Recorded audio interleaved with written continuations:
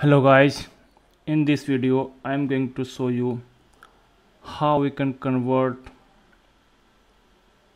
an image into Base64 and then upload that Base64 to the server using .NET Core API. To convert a Base64 into a string, I am going to use this website called Base64 Guru, and I will also share this link in the description section.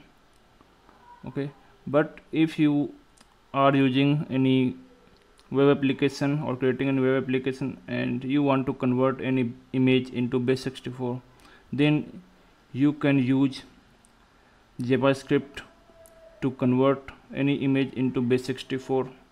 Okay, so I have already created one video about this to convert any image into Base64, and you can find the link at the top right corner in the card, and I will also share that link in the description section.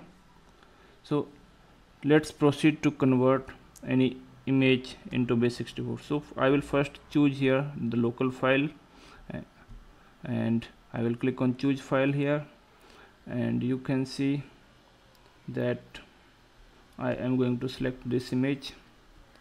Okay, so after selecting this I will click on encode image to Base64. Okay, so you can see image is available here in Base64. Okay, but I will not use this right now. I will first go ahead and implement the code to save the image from Base64 string to the server. So I will copy here this first step, create request body class. I will copy this class. Okay, and I will call that class. Let me go ahead in the Visual Studio, and here I will create that class inside this model. Okay, so I will right click here, add class, and I will name it as upload file.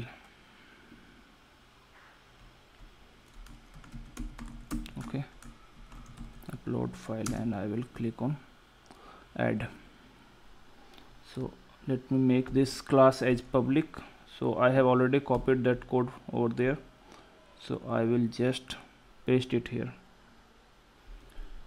You can see now the upload file is created, and now I will do my next task, and that is create the action method. So I will create the action method. So let me copy this code from here,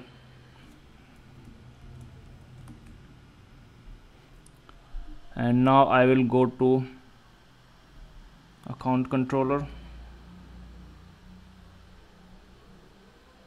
and here I will paste my code here. Okay, so you can see here that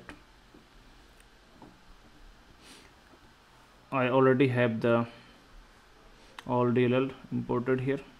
So if you fail any issue, then make sure that you have imported the memory stream, and for image format you are having this system.drawing.imaging, this class imported, system.drawing.imaging. okay, in the using section.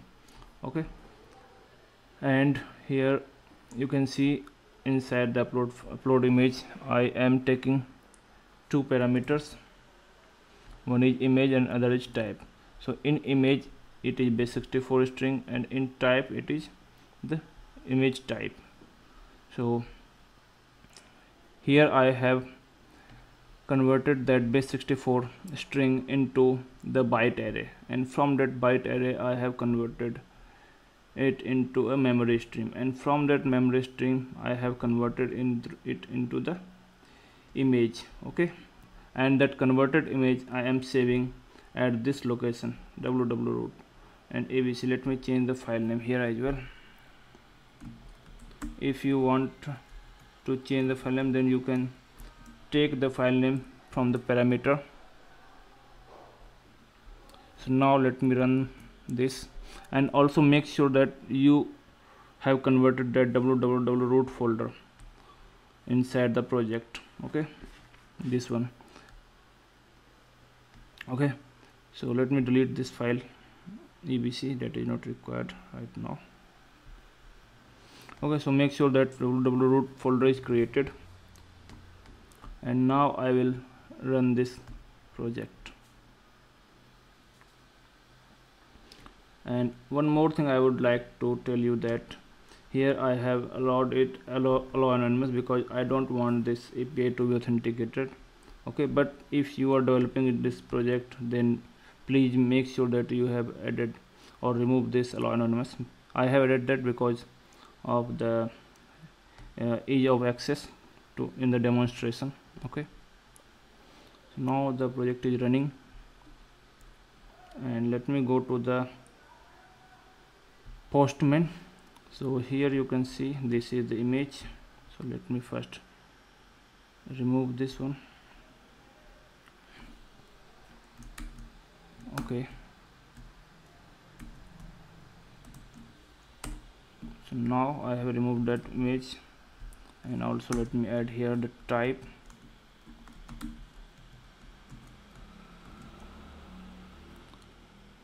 In type I am going to send the PNG type of image, and the image I will copy it from here, which I just converted. So I have clicked on copy, and it has copied now, and now let me go ahead here and paste it here. Okay, and one more thing, I need to add here a comma. So now our API is ready to use, and you can see this is the upload file we just added in the root. Okay, and in before root I have added account, and that account is taking from the controller. So you can see this is the controller root, and this is the action method URL upload image. Okay, so now let me hit the send button. To before that, let me also put the breakpoint here. So now let me run this. Control has reached to the breakpoint. So now I will do F10 here to step over one by one. So now you can see it has converted into the byte array, and now it has converted into the memory stream, and now it's in the image. Okay, and now I am about to save the image, but before that let me check here. Yes, you can see this is a type PNG, and now let me again do F10, and yes, we can see here in the www.root, you can see here it has already saved the file with the name of xyz.png. okay, as we have given the path, and here is the concatenated PNG at the last after a dot. So I will click on continue.